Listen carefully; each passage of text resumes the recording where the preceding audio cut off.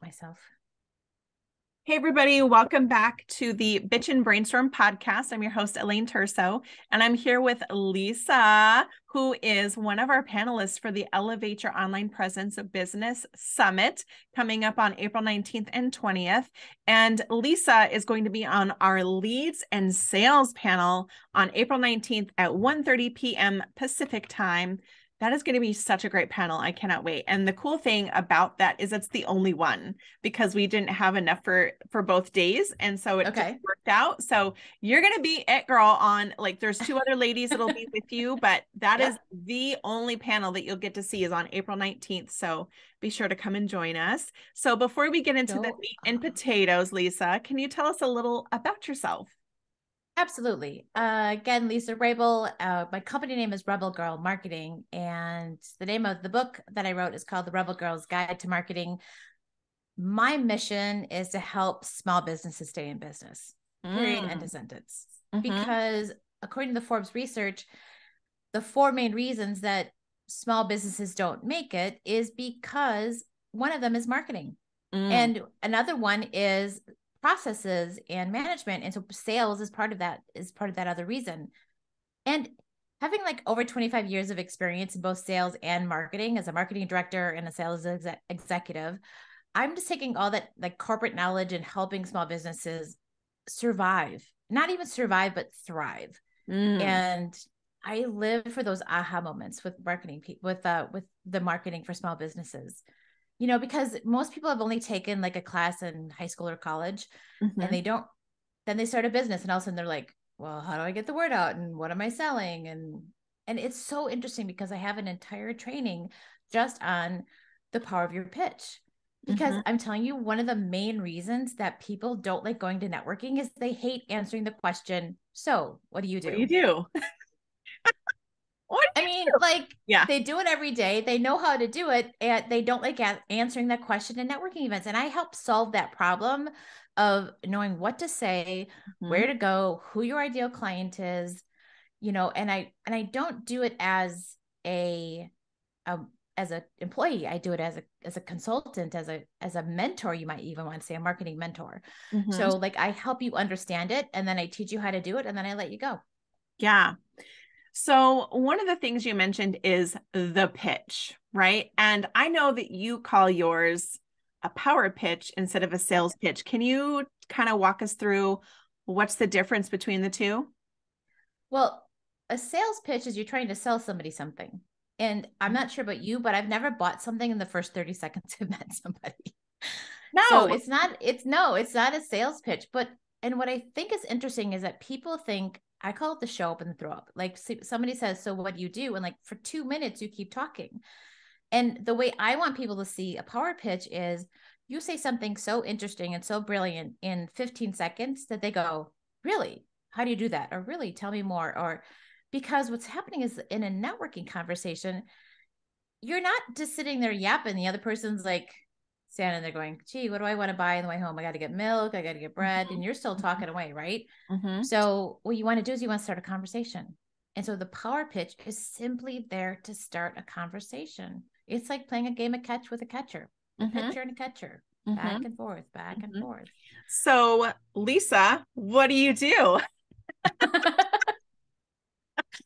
So my job as a marketing consultant is to make sure that when my clients have clients who need their products and services, they think of them first. It's simple as that. Brand awareness, knowing who your target audience is. I have a need. Oh, I know. I don't think of this company right here.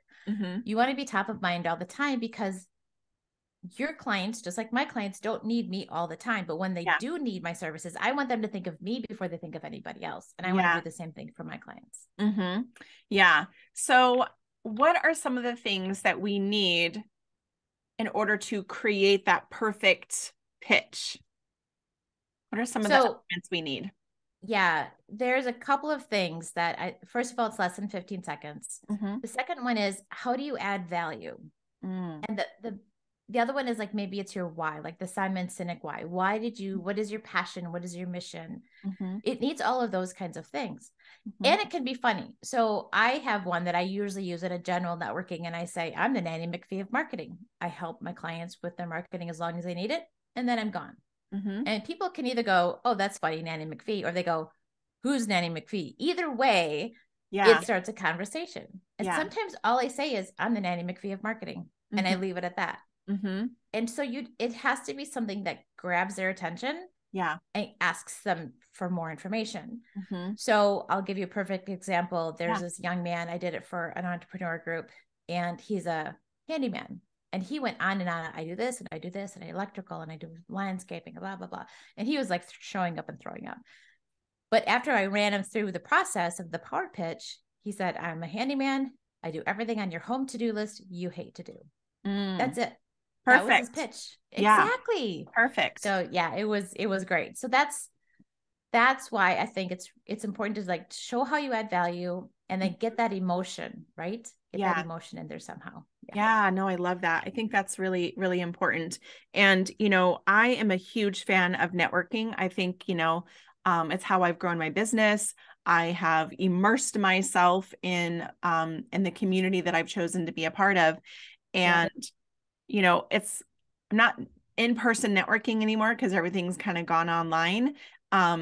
So I'm missing the, what do you do, you know, conversations that we're having, but still we introduce ourselves. And so do you have any recommendations on how to, you know, if you have 30 seconds or 60 seconds to say what you do you have a different introduction for a pitch that is intriguing and leaves interest and makes them ask more questions? Like, I want to connect with you. Do you have any tips on how to garner that interest at a networking event when you introduce yourself? So what's interesting is that sometimes you've got 30 seconds, sometimes you've got 60 seconds. Yeah. And what I love to do is I like to bookend. So you always have the same introduction. So people can remember it every single time. And you always have the same close. Like my close is, there are benefits to a rebel mindset. Let's chat. And so, but in the middle, I tell a story of whatever is good for that. I tell a story of a client, of something that happened, how I solved a problem for somebody, or how I diagnosed a problem that the client didn't even know that they had, which actually fixed their client experience, right? So it's all of those kinds of things. So you just tell a quick story in between of how you solved a problem for somebody else. And more than likely they can relate to that story. More than likely they know somebody who can relate to that story. And that's when they go, she can fix that. Yeah, I want to give her a call. Yes. It's, you know, way back in my BNI days, you know, I did this, I was a photographer at the time, and, you know, we had 50 weeks, right? We had 1 week where we were doing Visitors Day, and we had 1 week where we were doing training. So I sat down and wrote out 50 things that I could talk about as a photographer, all of the different products, all the different types of photo shoots, all the different, anything and everything, because I looked at that group as my team, my marketing team. And I needed to fill their heads with keywords and things to listen for, because, you know, that BNI is very referral. It's referral marketing, as opposed to what I'm doing now, which is connection based, which is more about the one-on-one, building relationships, business will follow, which is super great. Very different, but each have their own unique spin. And so I think it's really important that, based on the type of group you have, that you have a custom kind of commercial or whatever it is that you're going to say for each type of group, because they're very different. And I think there's so much value in having stuff prepared for both, and really curate a plan of some sort. If you know you're only going to this one group once a month and you've got 60 seconds, or you're going to this group once a week, you really got to be able to curate what you're going to say at each one, because it's all going to be different purposes. Yeah, I have another training called Networking on Purpose. And it's about how people think networking is just get lead gen. And I could not disagree with that more. I think there's 3 reasons that you need marketing, networking. One of them is the fact that you do need to get lead gen. You do need to do that. But second one is a sense of community, especially in this Zoom-based world that we live in. And then last one is education. I don't care what industry you're in, things change. Yeah. And so making sure you're always abreast of the latest technology or tools or tips or whatever it could be is very important. And I think you need a different pitch for each one of those. Yeah. Because I'm not going to sell to my marketing peeps. Yeah. Right. Yeah. But I could form an alliance with them that I Right. might do something that they don't do or vice versa. Yeah. I think it's really important for you to be able to do all of those things and have it memorized. I always tease in the middle of my thing. I always say, you don't want to go up there and go, what do I do? Wait, I know this. Hold on. I practiced this. I went to this lady. She taught me how to do this. I know this. You want to you just want it to roll off your tongue. You don't want to have to think about it. Yep. So yeah, that's fun stuff. Yes, absolutely. And I think, one of the things, I don't know about you, but when I go to networking, I always try to set an intention of what is my purpose there today? Like, what's my goal? And so I give myself, and I challenge, because I usually am the one facilitating these meetings, as I say, find 5 people, 3 people, 2 people, 1 person. I don't care what your number is, but find at least one person from this call that you're like, I want to connect with you, whether it's the energy. That's my person. Yeah. It's your energy. Absolutely. They said something that piqued your interest. Like, oh, what is that? I want to learn more, or I can help them. They can help me. Yes. Someone for fun. A reconnect, by the way, is my favorite thing to do. I call it the second date, where I'm reconnecting with someone I've already connected with. It's kind of like a catch up, like, what's new with you? Yeah. Here's what's new with me. Like, how can we support each other? Because you've already kind of broken down that first date barrier, and that's where you really get to really truly build the like factor is the second date. We know, like, trust, but all that right in there in that second date. So I'm always encouraging people to network with intention.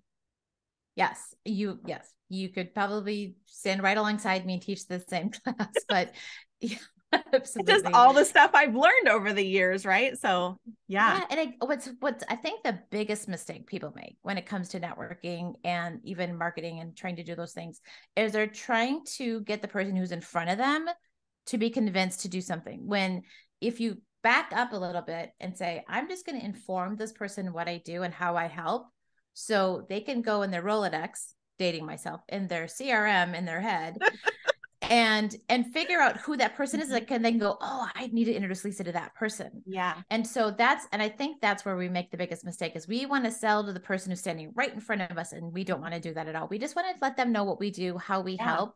And if they become a client, bonus, but we really want that Rolodex / CRM in their head to be triggered for sure. Yeah. Yeah. It's not always them, it's who they know, because they used to say, like, each person walking into a room has at least 200 people, at least minimum, in their contacts, right? And being able to connect with their audience is super important. Yep, exactly. Yeah. Yeah, you and I are definitely speaking the same language. I know. Are we sisters? Well, what's funny is that people it's so hard. I'm like, it's not hard if you think of it this way. Yeah. So what I always say is, marketing is storytelling, and selling is simply telling that story to other people. Yeah. Where people get caught up is they don't know their story. Yeah, that's so important. That happens so often. It's so common. And so if that's you, if you're listening to this, if that's you, take a deep breath, give yourself some grace, because you just don't have your story yet. And that's what I do for small business owners, is I help them figure that out. So how, one of the things that I've heard people say is, I don't have a unique story. I've heard that. And I'm like, that's not true. That's not true. That's not true. So where does someone start if they think, I don't have a unique story to tell? So I love this question, because it comes up every time I do a strategy session with the business owner and their team, especially the business owner. So I always say, why did you start your business in the first place? And what is the first answer I always get? Money. It's great, money. Okay. Money's a tool. It's a motivator maybe, but it's not your why. Yeah. Yeah. The perfect thing that I can tell you is, I did this with another group, this training with a different group, and this woman owns a hair salon, and it's different than most other hair salons. And she's like, I don't have a unique selling, right? She's like, I don't have that. And when I was trying to get people to figure it out.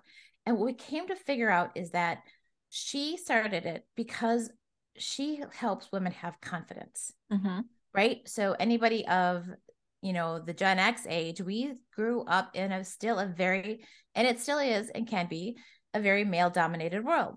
Mm-hmm. And so for women, it might seem superficial, but if you look good and you feel good, you're going to be confident and walk in and have a better, productive, more like powerful day. And so what she said was, I may be doing hairstyles, but what I'm really selling is confidence. Yeah.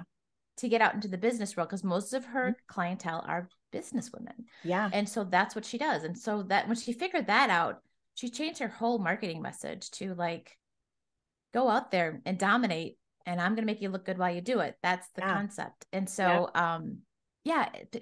everybody has that one unique thing. Yeah, absolutely. I could not agree with you more. This has been a super fun conversation. I feel like we're totally sisters from another mister. Are we best friends now? Like, what do we do? Okay. I think, yeah. So, just a reminder, everybody, April 19th, come and check out the leads and sales panel.